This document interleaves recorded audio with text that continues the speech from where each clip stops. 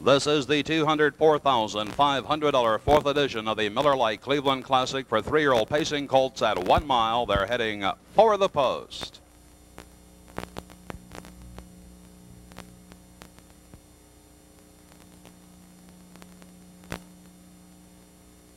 The gate is rolling. And that field moves in behind the wings of the starting gate. It's to bet with Dave Pallone, Smoke Robertson, Kelly O'Donnell, Broadway Blue, and Donovan Jr., Shercam, Joe Wesley Jr., Keystone Endeavor, Robin Miller, Faldo, Hanover, Dan Ross, Miller's Levi with Joe Adamski on the outside, Lumber, Hanover, Bruce Regal. Off that second tier, Life Sign and John Campbell, Columbus Avenue, Richard Wosio. The field swings into the top of the stretch. And here they come for the start of the 1993 Miller Lite Cleveland Classic. They're on their way.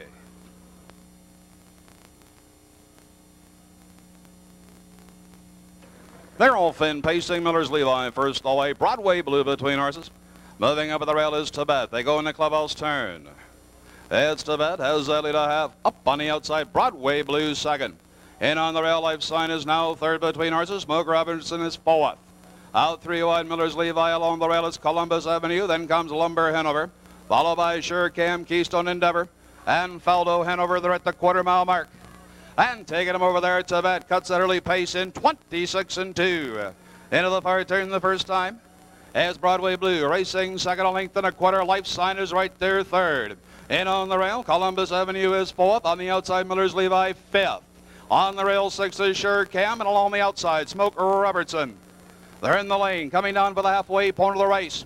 And as they pass the stands, here he comes on the outside. It's Life Sign going right for the top for Campbell. They're out here at the half in 55-1.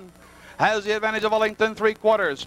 Tibet is racing second, a length and a half. Broadway Blue is third. In along the rail, it's Columbus Avenue fourth. On the outside, Miller's Levi racing fifth. Shercam sixth. Then it's Smoke Robertson, Keystone Endeavor, Oid Lumber Hanover, and Faldo Hanover. They're in the backstretch. Roaring down to the 3/4 mile mark. And it's Life Sign out there by 2. Tibet is second. On the outside, coming on is Broadway Blue, third, 3/4. 1:23-3, unbelievable 3/4. On the turn, they're coming home. And it's Life Sign and John Campbell. They've got it by a length. Tibet right there with them. Broadway Blue poised on the outside. And now tightening it is Columbus Avenue. They're in the stretch. They're coming home for the money and the time in the Miller Lite Cleveland Classic. Out on top, it's Life Sign, a length and 3/4, 2. It's Life Sign living the high life tonight in a new track record, 1:51 4/5 seconds.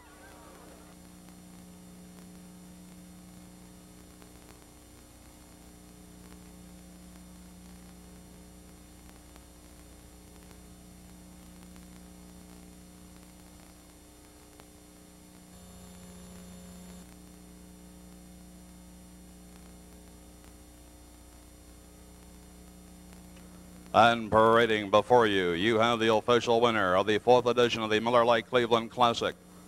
Pacing that mile in a new Northfield Park. And Miller Lite Cleveland Classic record 1:51 4/5.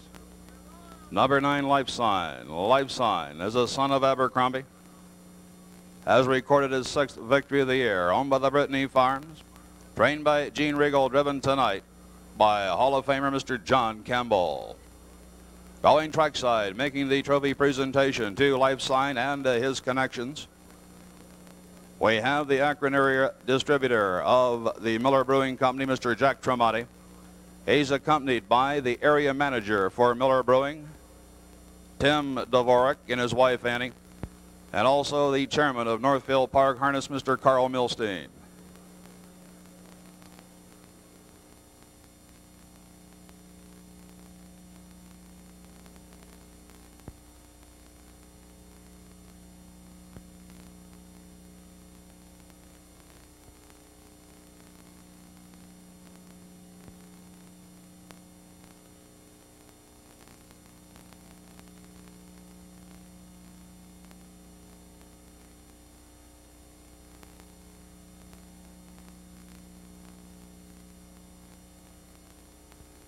Trifecta 9-1 and 3 pays $28.20. The 9-1 perfecta $5.40.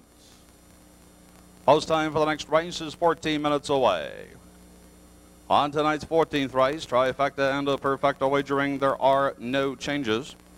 And looking ahead to the night's 15th and final, on which you'll have superfecta wagering in race 15, also no changes.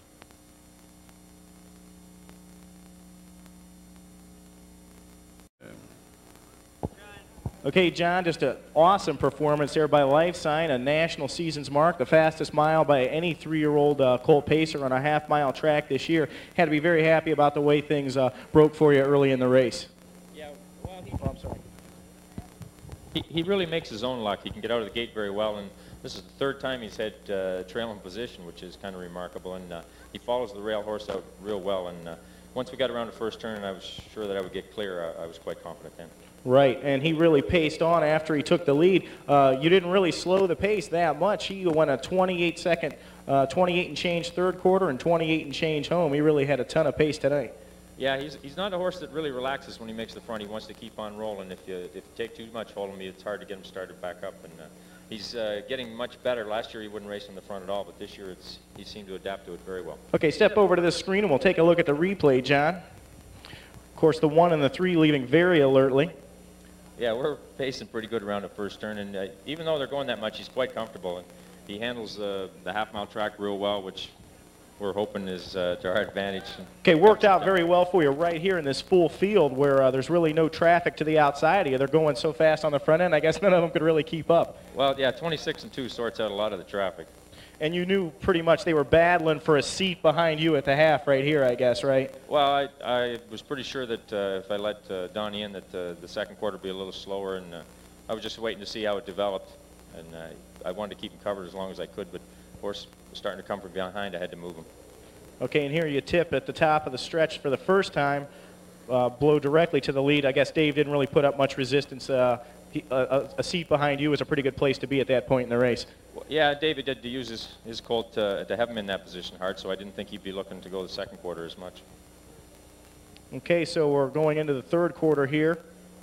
55 1/2, obviously very, very fast.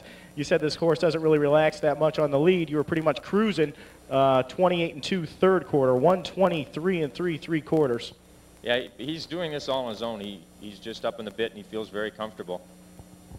Okay, the Tibet and Broadway Blue were able to stay in contact with you despite the very fast fractions. Did you feel any pressure here coming to the top of the stretch? Well, I knew they were right in my back, and I certainly wasn't going to let him relax at all at this point. I wanted to keep him paced and just keep his attention. And he responded very well in the stretch, and he won quite handily. But those colts are right there. He didn't want to make a mistake or fall asleep, or he could get beat. And he cruises home, it looks like, by about 2.5, 3 lengths, 151 and 4. John, was this his first time with the Cheetah? No, he's raced in at the Meadowlands as well. Okay, John, you might get some argument that you're the greatest driver in harness racing history, but there's little argument that you're the greatest ambassador any sport could have. John, it's great to have you here at Northfield. Thanks a lot, Dave. It's a pleasure to be here. Okay, now a few words from Gene Regal. Yeah, they're calling for the whip, and John throws it. Okay, you have to. Yeah. Okay.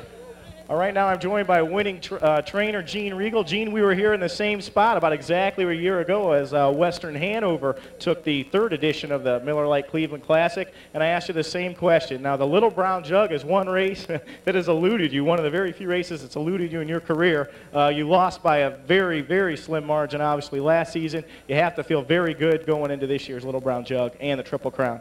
Yeah, my colt went an awful mile last week, but he went a great mile here tonight, and so I hope I can just keep him like he is. I think he'll be very tough at Delaware. And you just said it last week in the Art Rooney final. You guys put away your longtime nemesis, Presidential Ball, and really he had the trip. You guys were outside for the last half, and still no problem, won by a length in the stretch. Do you feel right now you have the best 3-year-old colt pacer in the country?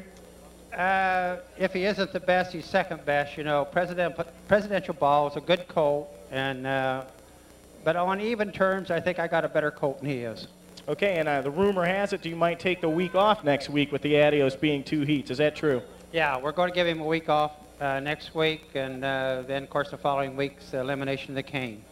All right, best of luck to you as the Triple Crown approaches. I hope to be here with you for a third time again after next year's Cleveland Classic. Congratulations, Gene Regal. Okay, thank you. Thanks. Thanks. Congratulations once again, John Campbell, Gene Regal, and of course owners George Siegel and Brittany Farms. Track record and national seasons marked for Life Sign here in the 4th annual Miller Lite Cleveland Classic, a 151-4 winner for Life Sign.